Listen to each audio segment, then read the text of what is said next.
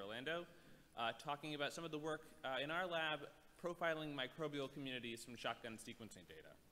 And we'll be talking about some recent advancements in that area today. So when we're talking about a microbial community, there's two primary questions or types of questions we're trying to answer from sequencing data. One is this question of who is there, which is the issue of taxonomic profiling, of identifying the species and higher level clades that are present in that microbial community. And the second question, which will be the closer focus for today, is a question of what those species are doing, which is functional profiling, identifying the gene families and pathway composition of that community. And both of these, because they're starting from sequence data, are classic bioinformatics problems in sequence search. So that's where we begin our story. So to actually do this, to actually do either of these types of profiling, we're interested in searching short reads, a shotgun sequence metagenome or metatranscriptome, against a vast database of microbial reference genomes. And as you can imagine, as the size of these metagenomes increases, as the size of this database increases with new isolate genomes being sequenced every year, this is a very computationally intensive problem. And there's also a lot of opportunity for error here if we're spuriously mapping reads where they don't belong. And so this is really where we find ourselves in trying to solve these profiling questions. Previously, we developed a technique for taxonomic profiling to alleviate some of those issues. And more specifically, what we're doing there in this tool called MetaFlan2 is, instead of searching reads against the entire database, is to search them against a pre-selected set of marker genes that are unique for each clade or species across the community.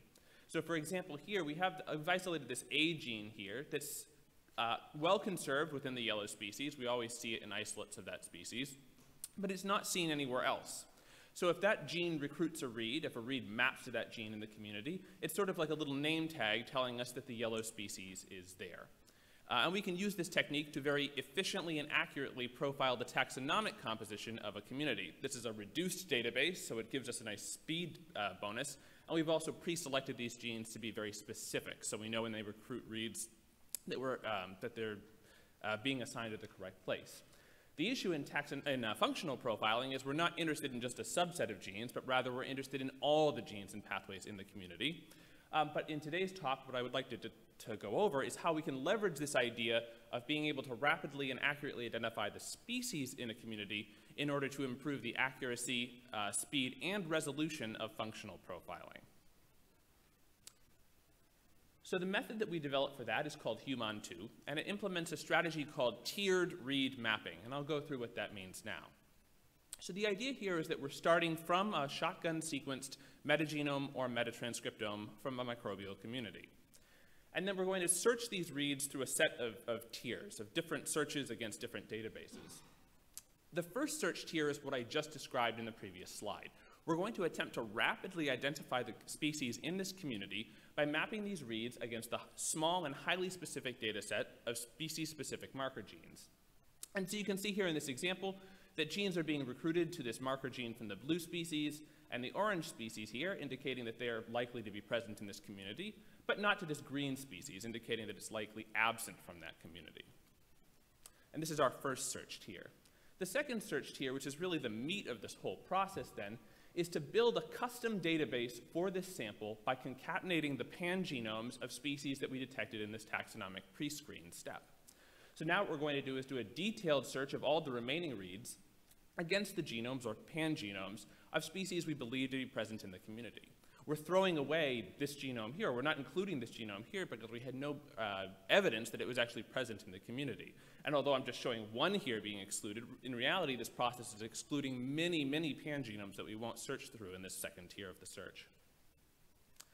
In the last tier of the search, anything that doesn't map in this process will then let flow into a more traditional comprehensive search strategy. So we'll try to explain as much as we can, as quickly and as specifically as possible, and then what's left over we'll take a traditional approach and just search comprehensively by translated search against a protein database. At the very end of this, some reads will still map nowhere. They don't map to any reference, and these are set aside for possible assembly downstream and outside of HUMAN2. So the end result of this tiered search are functional profiles of a metagenome or metatranscriptome, looking something like this, where we have a particular function, in this case a gene family, and it's stratified by both contributing organism as well as unclassified abundance that we couldn't assign to a particular species that adds up to a total here. This is for gene families. Once we've actually quantified the gene families in the community, for genes like IMP dehydrogenase that participate in a metabolic pathway, we can collapse the abundance of multiple genes into a smaller subset of pathways, which is more tractable to work with downstream. And we end up with similar looking data where we get for each pathway an abundance at the community level as well as stratified by the species that contributed to that pathway, and a measure of pathway coverage, which is a measure of our confidence that the pathway is actually complete within this particular sample. So these are what the outputs look like for a typical run of HUMON2 on a metagenome or metatranscriptome. To evaluate that this actually works and it's behaving the way that we expect it to, we were able to create synthetic metagenomes or metatranscriptomes by taking sets of bacterial genomes and pulling synthetic sequencing reads from them. And so in the example I'll go over here, we have a selection of 20 bacterial species that are the most commonly occurring species in the human gut microbiome. And what we've done is to sample reads. I think the color there just shifted, if there's anything we're able to do with that on the projector. If not, you can adjust your eyes. So we have sampled these reads in a staggered composition here, such that the most abundant species in this synthetic metagenome is about 1,000 times more abundant than the least abundant species. And so this makes for a challenging problem here in that the species have a really broad range of abundance brilliance. Also, you can see challenging us here the fact that we have congeneric species, multiple species within the same genus. And so there's a lot of homology we expect among these congeneric species, which can make mapping reads to specific species within that genus more difficult. So once we have this synthetic metagenome, we can create an expected profile of what genes and pathways we expect to observe, and then analyze this metagenome using different methods and see how well they do. When we actually analyze this using a traditional method, a traditional comprehensive search, we actually see a lot of error due to spurious mapping. We have reads that are mapping where they're not supposed to across those broad databases, which hurts our precision, as well as reads that were supposed to map to a gene and wound up mapping somewhere else, which hurts our sensitivity. In contrast, HUMON2's tiered search is both more specific and more sensitive in terms of putting reads in the right place, which gives us a nice boost in overall accuracy. In addition, because the tiered search is trying to explain as much as possible using that reduced pangenome database, it tends to process the metagenome a lot faster than the comprehensive search. You're spending more time working with a small database than you are the large database with the tiered search. And so in this particular synthetic example, it was about a 7x speed up.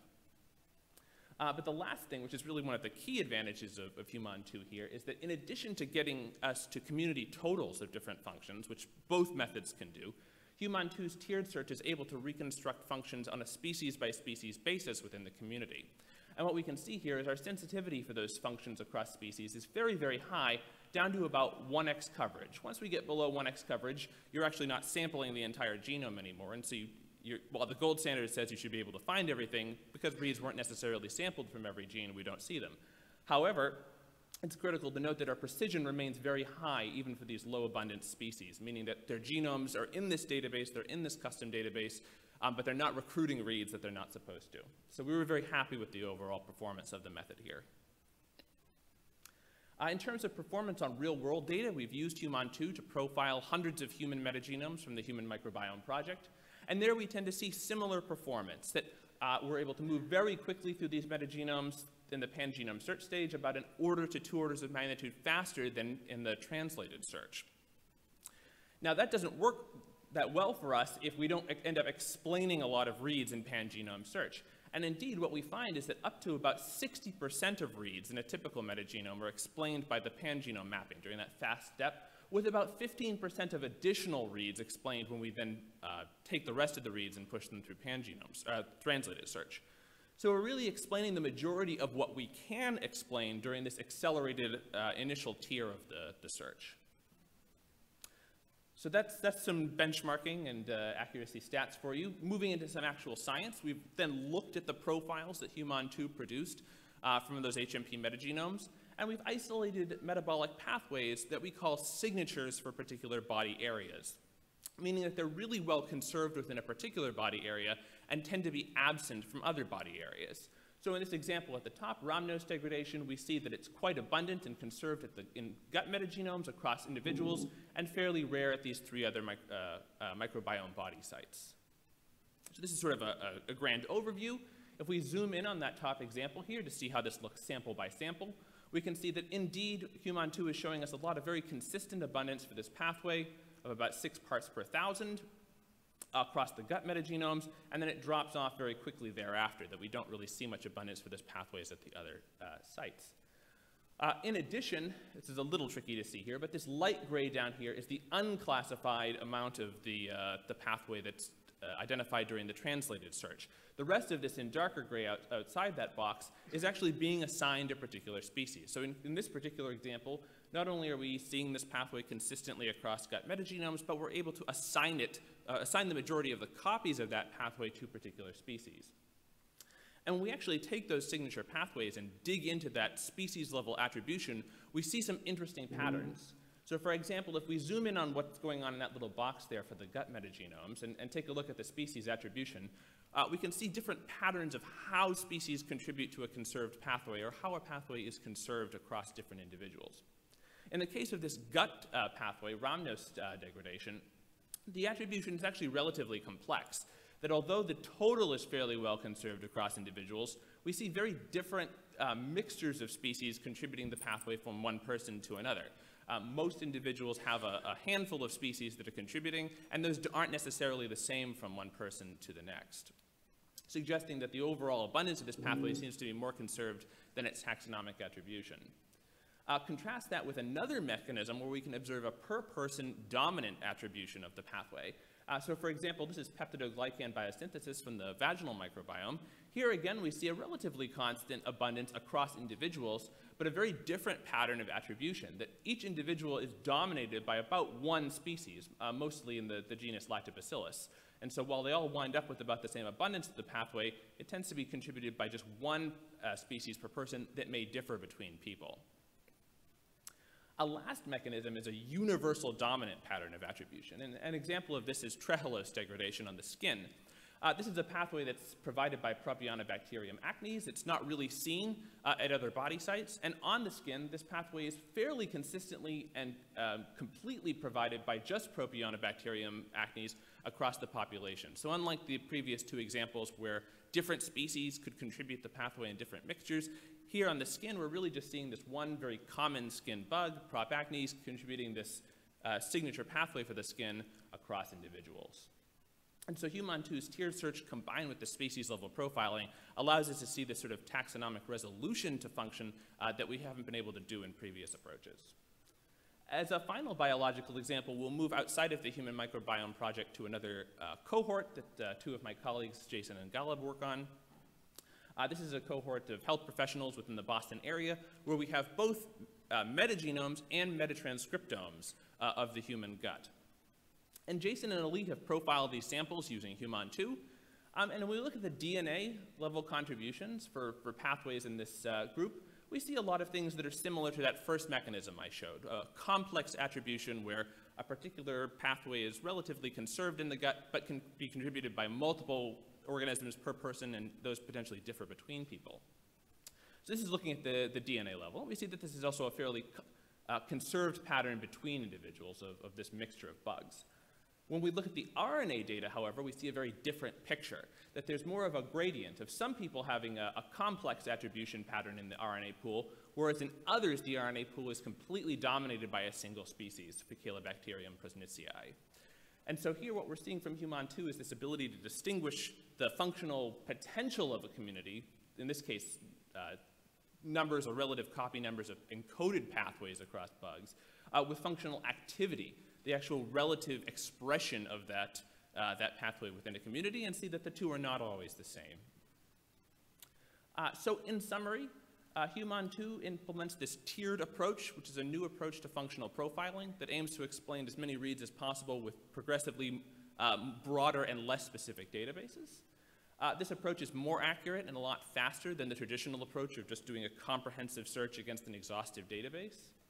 And lastly, we get stratification of our results by species for free in this process, which allows us to access both those questions of who's there and what they're doing at the same time, which is increasingly what we want to know, not just what a community is doing, but what species are actually performing those functions in the community.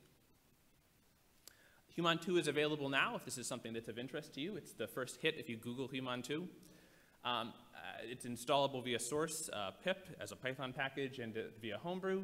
We have a fairly detailed user manual as well as a very active user group on Google Groups where you and I can converse by email if you'd like. And so I'd encourage you to try it out.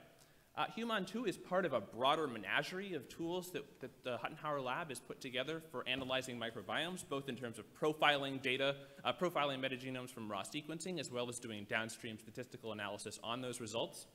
If you'd like to learn more about that overall system, we'll be doing a technology track presentation tomorrow evening that will give more of a broader survey of these tools than I've done now. And also, if you stay tuned, my colleague Ali will be presenting one of our statistical methods for the analysis of paired high-dimensional data sets. So a big thanks to the lab, especially the Human2 team highlighted there in green for having a lot of fun with this project, our collaborators on Human2, and also the entire Human Microbiome Project for providing a lot of excellent data for us to work with. Thank you.